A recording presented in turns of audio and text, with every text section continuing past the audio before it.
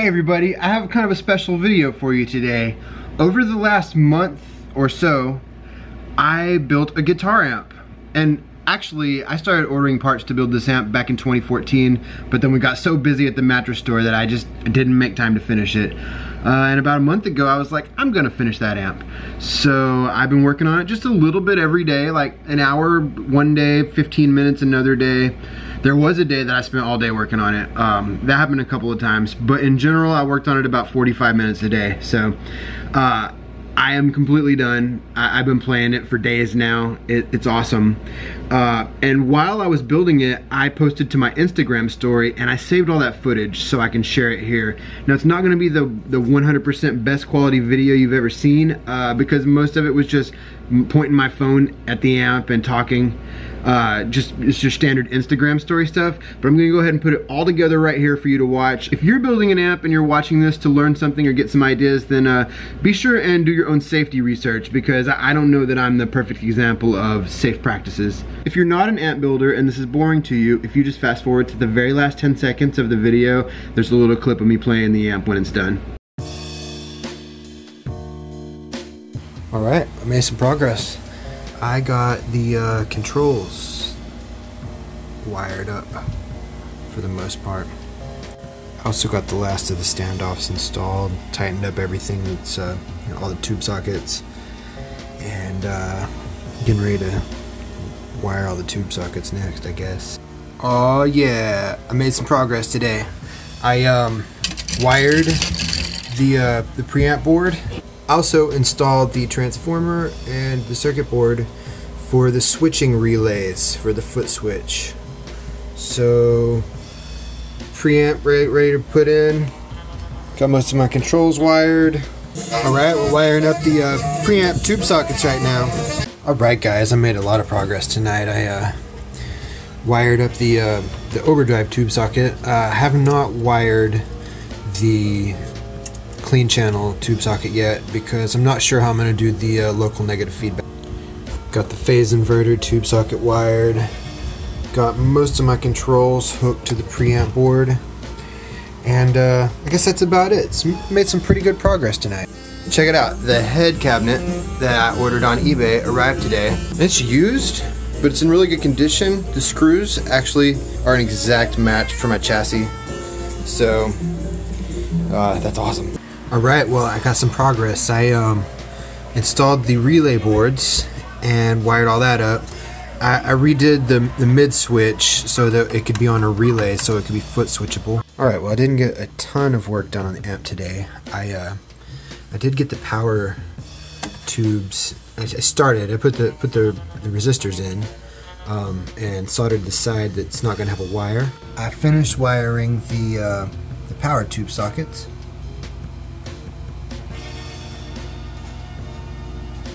Well, not exactly finished because I didn't have enough 1 ohm resistors, so I had to hit up Mauser and order a bag of them.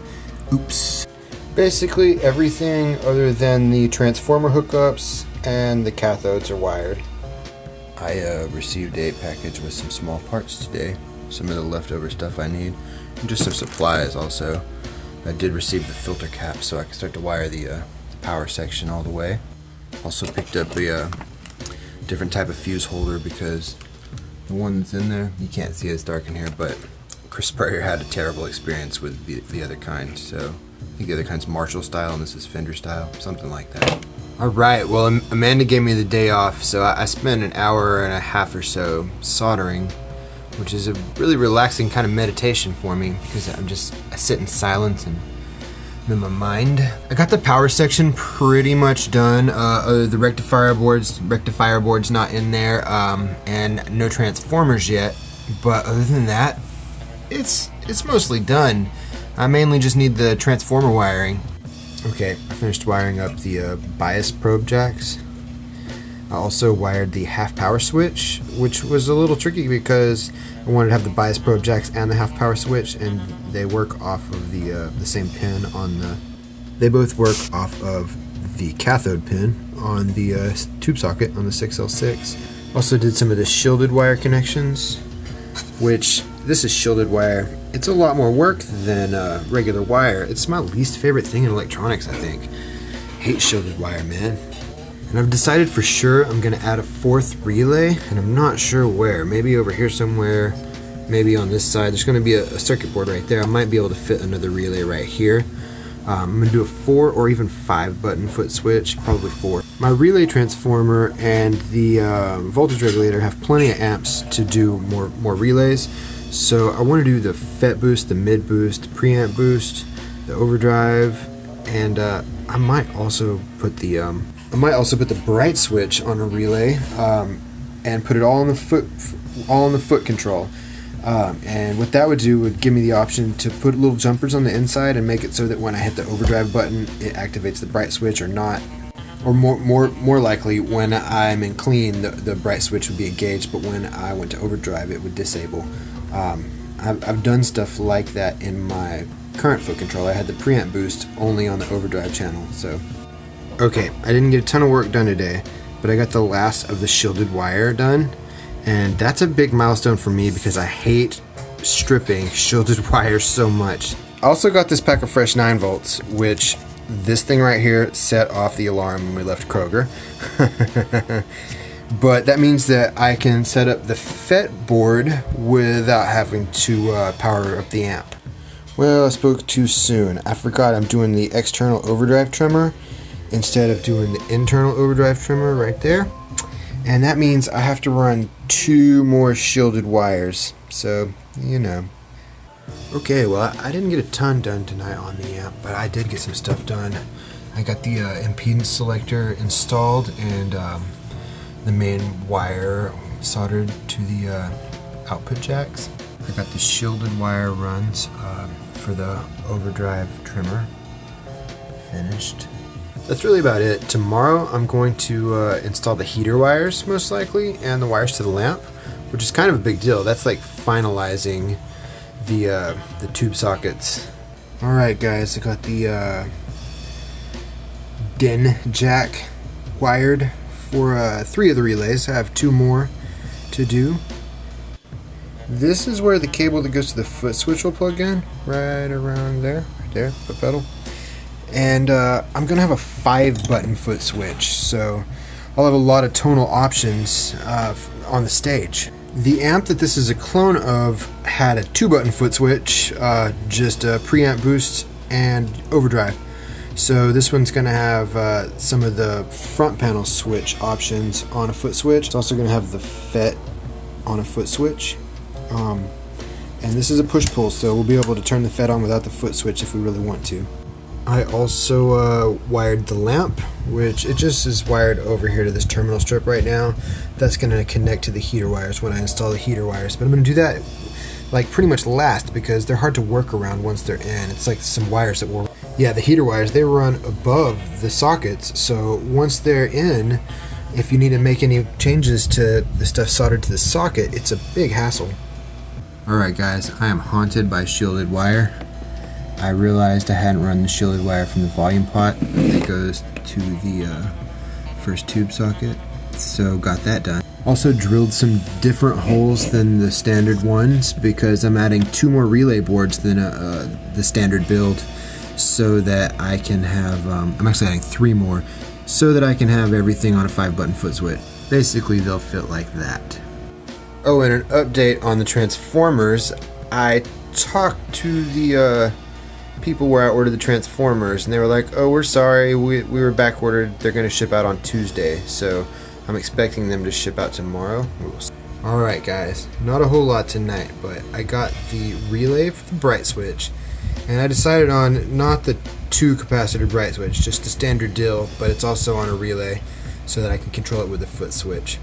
Oh yeah, and I also hooked the FET board up to an 18 volt source and biased it so that the JFET has half voltage at the drain.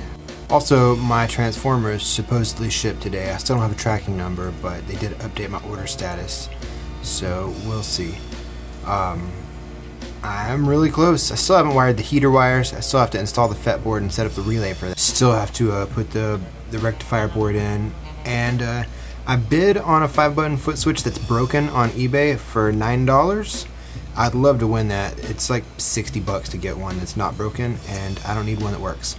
I'm literally going to rebuild it. Even if I have to buy a brand new one, I'm going to drill a new hole, install a MIDI or DIN jack in it, and replace the switches. So it's like I'd rather get the broken one for cheap because I just need the enclosure. Well, there's the transformers. It took a little while to get them here, but that's them. I haven't opened the box yet. I need to open it up, make sure they sent me the right ones. I'm sure they did. Well, that's like when you get a mean gift where you open the box and then there's a box in the box that's taped up again. That's what's going on. There they are. I can see the iron. See the iron peeking out? Now, I've actually done some work since the last time I told you about it. I've got the fretboard done, the relay board for the fretboard. All this needs to basically just be installed right there. A couple of wires need to be soldered up.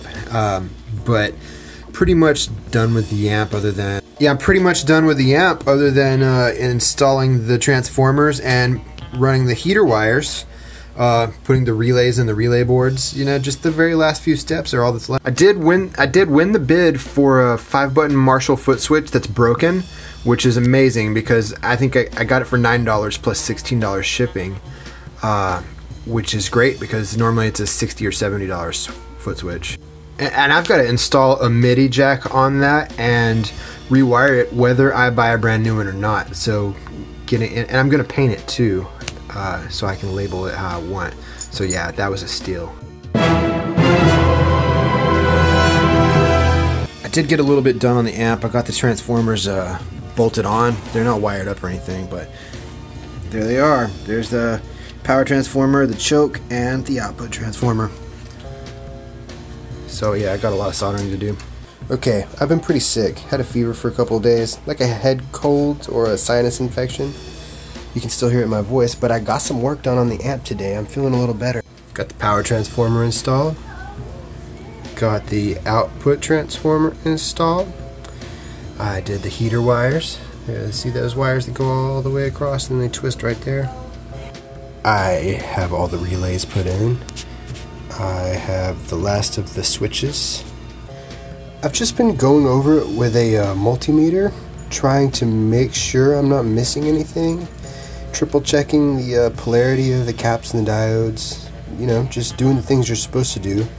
I did find one solder joint. It was right there that I hadn't soldered. I had just tied the wires on, so I took care of that. One weird thing, I don't know if the nut got cross-threaded or what, but the push-pull pot right here, it's going at a little bit of an angle. You can see it. I'm gonna leave it because it's fun. I have tubes on the way. I still need to get a speaker so I can do a proper 112 setup. And I'm gonna put a dot of Loctite on basically every nut, like every nut. I'm gonna put a dot of Loctite on there. All right, guys. Tonight, I actually powered the amp on through the bulb limiter. I don't have any tubes installed, and I'm not going to mess with it anymore. I just did some basic testing, make sure the bias voltage was right, and that the B+ power. Basically, all the voltages looked right through the bulb limiter. Everything I could check at least, and all the relays switched on with the manual switches. I have to build the foot switch to test most of them.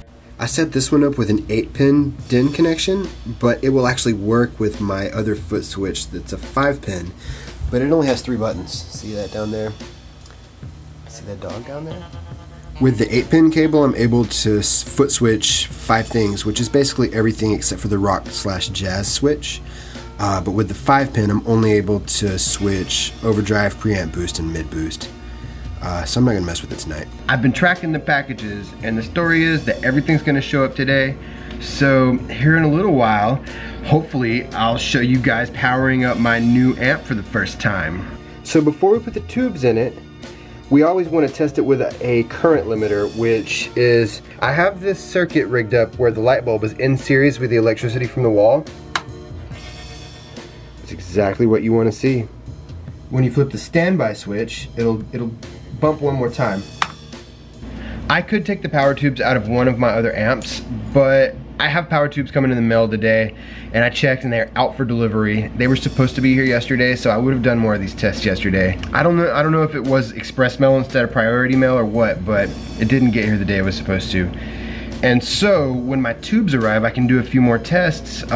First I'll put the preamp tubes in, I'll take some voltages. If that looks right, I will put the power tubes in and hook a speaker up. And if nothing goes crazy right then, I'll plug a guitar in and we will see if we can hear this thing. One of the possible things that can go wrong is that everything seems right and then you plug a guitar in and it makes no sound, or the guitar signal doesn't come through, or it just doesn't sound right. No matter what, all of that's okay. We can figure it out. Look at that, guys. I got the speaker. I haven't opened it yet. Jazzy's checking it out. All right, dudes. I got my speaker. I got Chris Spurrier on the phone right there too. Say hello to the vlog. Hello. So I got my speaker. I got it installed. I'm gonna have to strip my speaker wire and just put it through the holes, which I think is kind of weird, but I'm gonna go for it. All right, there it is. Got the speaker installed in the cabinet. You know, that's the head up there. It's gonna bug me that I have a tweed speaker cabinet and a black Tolex head cabinet. That's gonna bug me. I'll have to do something about that eventually. But this is the cabinet that I have. Also, this doesn't have really the proper back for the style of amp that I'm building, but it's gonna do the job for now. This has been the longest day of waiting for stuff ever. I guess because I'm waiting for packages, the mailman didn't come until like 6 p.m. So, also I'm waiting on my preamp tube. I got my power tubes, mailman showed up. Waiting on my preamp tubes. Someone's driving them from Fort Worth because I have Amazon Prime, and where I'm at, they just send some person in a car to bring you stuff. Okay, well this should be my power tubes. I hope they weren't in that little area right there. Well, that looks pretty safe. Went with the Sovtech. I put them in my other amp and I really like them. They have a brightness that's not harsh that I like. We'll see. If I don't like them, then I've got a good backup set of tubes and I can order something different. Alright guys, I'm not gonna wait anymore. I am going to use some random 12AX7 tubes. Valves. British people call them valves. I don't know if valve is the right word or tube, but I grew up calling them tubes. I'm gonna use some random 12AX7 tubes in here and just see if I can get it going. And then I'm waiting on 3 12AX7s to come in the mail. They should be here today, but I'm impatient. Got 4 12AX7s here. There's gotta be 3 of these that work good enough to test this amp, so that's what we're gonna do. There's 1, there's 2, and there's 3. I'm gonna go ahead and power it up with the bulb limiter and just make sure that nothing's shorted with the tubes with the preamp tubes inserted. One last time with the bulb limiter. Here we go. Yeah, that's what we want to see. Put on operate. That's what we want to see. All right, we're gonna put the power tubes in now. So we've got the speaker hooked up because once you're working with power tubes installed, if your speaker's not hooked up, you can damage your output transformer. There's a myth that I heard my whole life that you aren't supposed to touch the glass on a tube. Well, it's a myth. Google it. Oh my gosh, guys. There's a whole set of power tubes installed in this amp. Let's start with everything turned all the way down. I'm gonna power it up with a bulb limiter and make sure that there's no shorts with the tubes in. There shouldn't be. That's what we want to see. We're gonna take it off of standby. Everything's still cool. I have my exposure set pretty high on my camera, but this is just barely glowing. So when you're working with the tube amp plugged in, really anytime, but when you're working with a tube amp plugged in, you're supposed to keep one hand in your pocket because you don't ever want to put both hands in because you don't want to create the path of electricity through your heart. I try to observe that rule. Sometimes I don't put my hand in my pocket, but I try to be pretty cautious because I don't want to get shocked. I'm not even worried about dying. I'm worried about getting shocked in the first. That's bad enough. All right, let's do some measurements here. What do we have on the plate? 7. All right, it's time to pull the bulb limiter and see what we've got. So far everything's fine. All right, guys, this is it. I'm going to power this amp up for the first time with no current limiter. Standby switch on standby. Say main's on standby. Tubes are glowing. Let's measure my B+ voltage. Oh yeah, that's 460 volts. That looks good. This multimeter is not giving me the readings that I'm looking for. Oh, the stupidest reason. Because I'm still in standby. Alright, let's come out of standby. Alright, 54 on the bias. That's really high, let's turn that down. Yeah, oh good, good. We're getting a usable range, let's put it at 30. Everything's looking good, guys. I'm getting a ton of texts. Great job, exclamation point, that's awesome.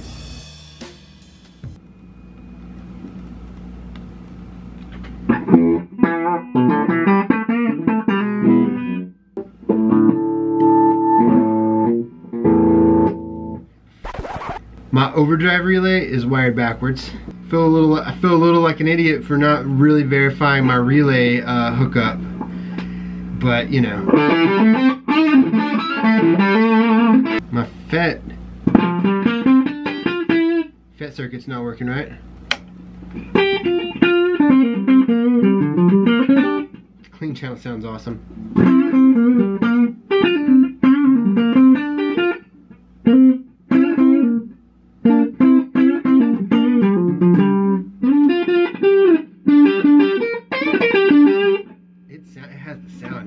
Alright y'all, it's the next day.